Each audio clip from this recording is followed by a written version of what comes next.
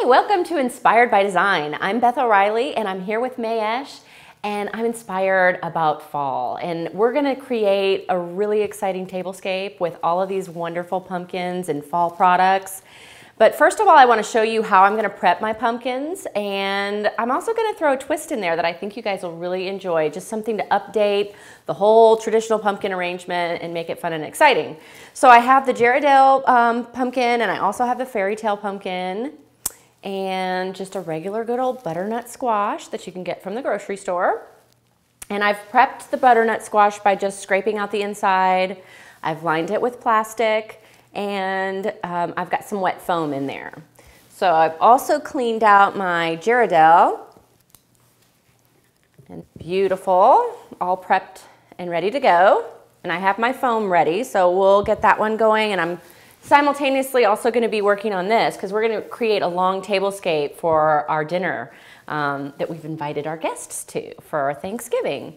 So this one I cut open a little differently. You can see that I just did it right down the middle.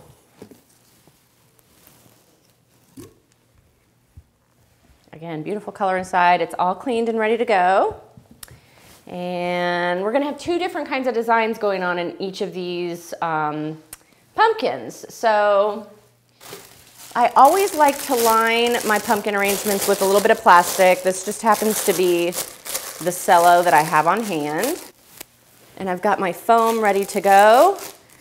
We're going to pop the foam in there, and we can just cut all the rest of this away so that you don't see it and it just goes away. It will help keep the pumpkin fresh longer, and our arrangement lasts longer. So that one's ready to go. And this one is going to be more of like a sandwich style. So it's just going to be a little different, funky design. And again, I got plastic on the bottom just to keep the water from going everywhere. And we're going to put the top on. But to secure the top on this one, I'm going to use just a few of my hyacinth stakes.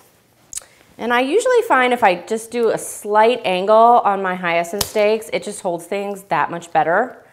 So we just need to leave a little bit sticking up so we can poke it through the flesh of our Fairytale pumpkin.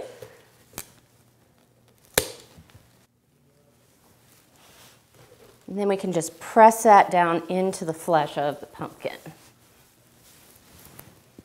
And these are ready for flowers. Now, you can do different things with the tops of your pumpkins. I'm sure you guys have seen lots of fun stuff.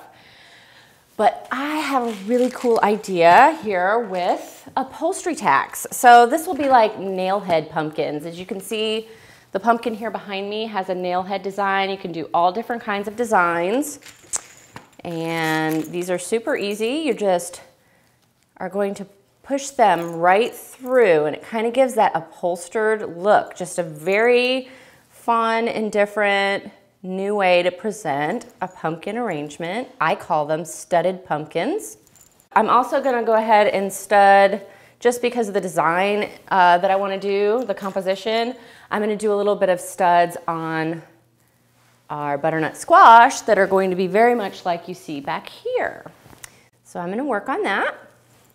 I have my pumpkins all prepped and studded, and so now I'm ready to start designing flowers. And I've picked a beautiful palette of fall colors. I'm going to start working with the butternut squash, and I just want this to be a little bit more of like an accent piece, so it's not going to have so many flowers in it. But we're going to start with some of this really fun grass. I've got a little bit of green wheat, and I also have the cotinus. And I'm just going to make a collar with the cotinus. These are just really simple little statements that we're going to do multiples of that should go pretty quickly. The deep, rich color of the cotinus is really what's making this pop. And this fun dried grass. And I'm just going to work a little bit of the fresh wheat in there to give it another texture. So a little simple accent piece. This is going to really make our table pop. Next, we're going to move on to our jarrahdale. I'm going to use just touches of this wonderful antique hydrangea.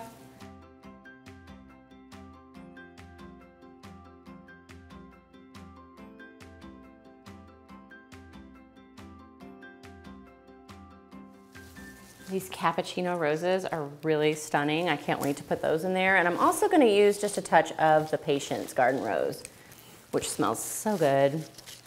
I've also got some lavender garden roses and some astilbe and these gorgeous Marsala spider mums.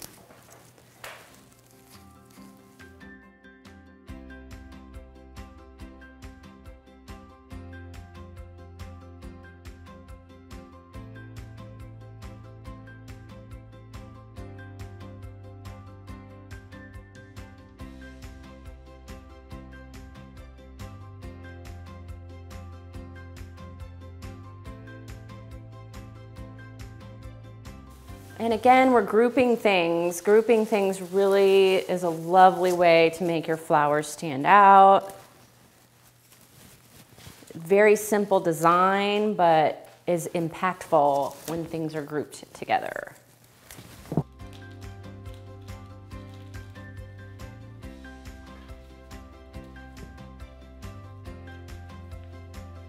I'm also gonna put some Saharas in there. I just love this neutral tone of the Saharas. And when you're doing your clusters of roses, I always find that if you do a little bit of depth and tuck some a little deeper, a little in and out, it just helps with things not looking so roundy-moundy. It gives them a little bit more life, more dimension. And I want just a touch of the liquid amber in there too. We don't need a whole lot, just a touch. It is fall, so we do want some of that beautiful fall foliage. Let's see how pretty that's going with the palette we have to work with.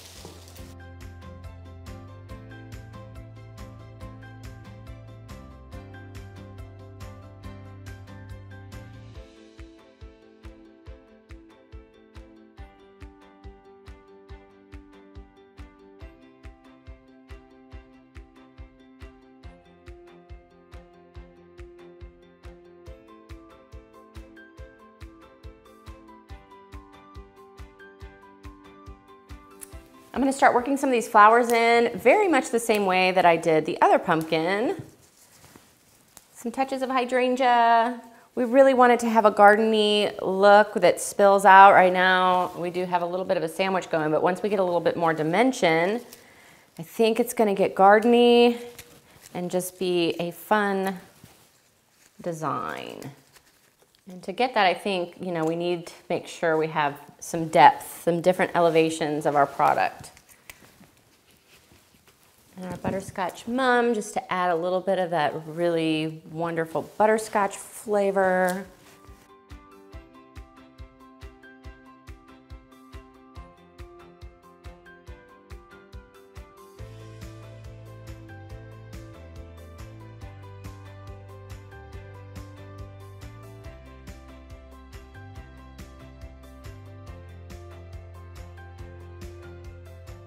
So the finishing touch for our tablescape is going to be place cards for each individual guest coming to Thanksgiving dinner. And we've taken a little mini pumpkin and made just a little bit of wire that's going to hold our name card. We've just coiled it, and you can just have fun and play with that, but we're going to add just a touch of flowers, and I'm going to do that with a few foliages and blooms and a little bit of our Oasis glue.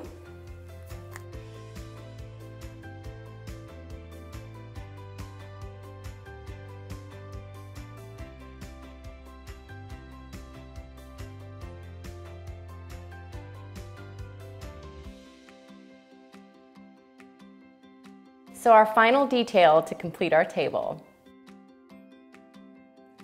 Now that the table is set, you can see all of our elements come together. Pumpkin's done a little differently, a different color combination for fall that's just a little bit softer, a softer side of fall, and lovely touches and details that only a florist knows how to do.